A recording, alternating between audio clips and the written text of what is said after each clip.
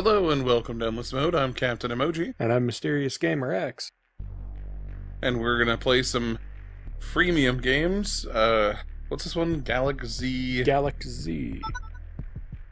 Just released on the Nintendo Switch. Sort of just ran into it on the eShop, and it looked interesting. Like, I like your space shmup kind of games. Sure. And here's a robot man's, and we're gonna go stab some things up. It's very, like, Gundam or suitably mech. I do like all the character art. Like, you can see the pilot in the top right there that you're fighting, and your pilot, who looks kind of like they're wearing, like, a Robotech outfit, or Macross if you prefer.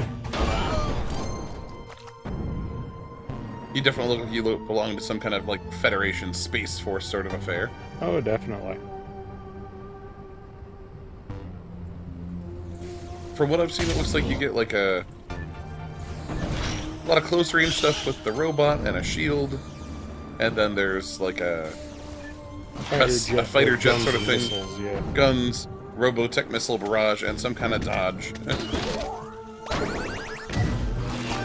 I really like the special move on the mech unit. Kind of reminds me of Zero Wing, which is an old, you know, side-scrolling R-type kind of shooter. And the basis for the ancient, like, are you all your base meme. It was actually a pretty solid game. Just terribly localized. Probably didn't have a budget for it, I bet.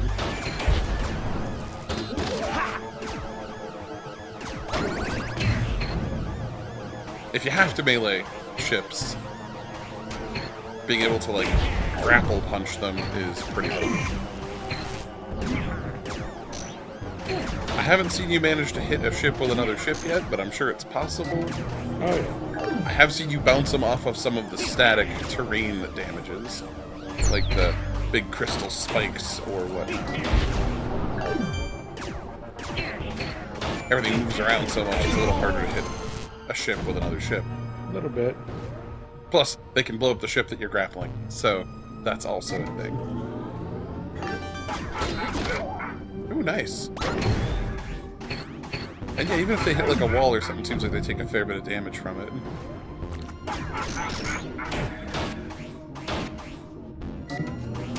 I dig the regenerating shields. Like, that makes the level a lot more consistent. Like the regenerating armor that became sort of popular, like with Halo and like the developers knowing that you're always going to have a set amount of shields means that they can, like, tailor challenges to a consistent amount of health, as opposed to, like, the old Doom-style stuff where they had no idea how much health you'd actually have when you get there. Yeah. So, you know, it makes for a more consistent run, and they can play in around that more. Plus, since you have to use the green salvage currency to repair your health bar, it's good that you have a meter before that, or I think you'd be, like, Perpetually broke. right. There's no way that you'd be able to do all of the other, like, systems stacked on top of this game. The various upgrading and researching and so on. Yeah. Because, like, there's the upgrades that you're working on to upgrade the ship and the robot. And then you can upgrade the robots too, right? Oh, yeah, they get levels. Yeah. It does have a premium currency because, well, I mean, the game was free. They gotta make their money somehow. Oh, you finally had enough to buy the health doodad. Yeah. Nice. So now I have more health.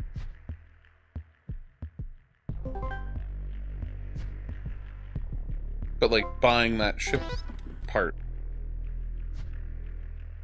that cost salvage, didn't it? Mm-hmm. And then repairing the ship does. And yeah, so I mean, if you had to repair your ship all the time, there's no way any of the other stuff would really work without the premium currency. Well, sure. And I think a good one of these games has to strike a balance between oh, I should spend some money, and oh my god, I have to spend money all the time, forever, or else. Mm-hmm. And we are still very early on in the game, so Oh, the sure. pressure to spend actual currency isn't quite there yet. Right, we haven't hit the, like, the extreme paywall. Like, there's always a point in one of these games towards, like, the middle or end, when they figure that you've gotten suitable buy-in that you're going to be interested in pursuing the rest of the game. Where it becomes more apparent that you might need to, like, pony up some cash. And I'm sure it'll hit that point, but I think if the journey getting there is enjoyable, it's not quite so bad. Oh, sure. I guess at that point, the rest of it was kind of a demo version of the game. You pay them for a, hopefully, job well done.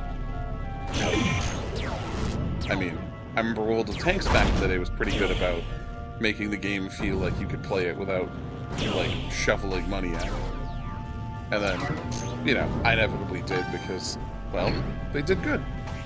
And I had certainly gotten, you know, retail game cost worth of enjoyment out of it, so I bought some extra slots for tanks and, like, a goofy mid-level tank that was fun. Just, you know, sort of a, yeah, okay, this is worth that much to me.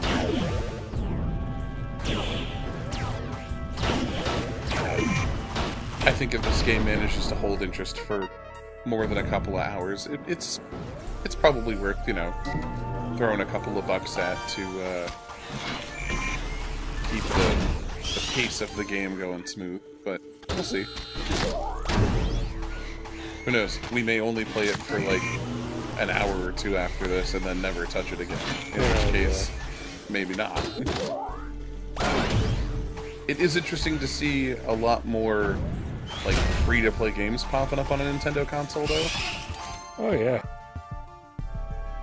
On the 3DS, like, I can only really think of a couple of them. There was, like, that... What was it? Pokemon Rumble? Where it was little toy-shaped Pokemon? And then, like, Pokemon Picross. And there might have been one or two other ones, but for the most part, it was very much, like, Nintendo or Nintendo-adjacent properties without much else going on, so... I mean, I guess as they support more indie stuff on their platform, we're probably going to see more free-to-play games. We figured we might check out a couple of them and, you know, see how they hold up as far as keeping one's attention.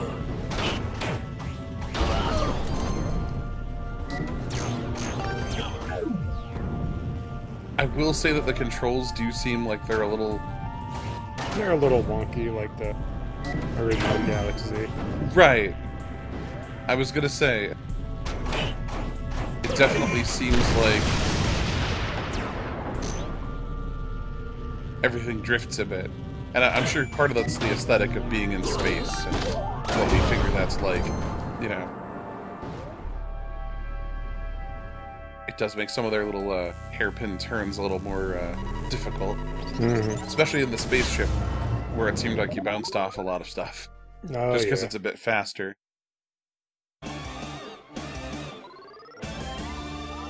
But I will say it has enough granular meters to keep me entertained. Like, everything levels, and Yeah. I don't know. There's something about seeing progress bars fill up that's satisfying in its way. Everything gets experience points. I mean, I'll admit that was one of the only things that really kept me in the old Call of Duty games was leveling up the guns to get the, you know, the better guns. Yeah.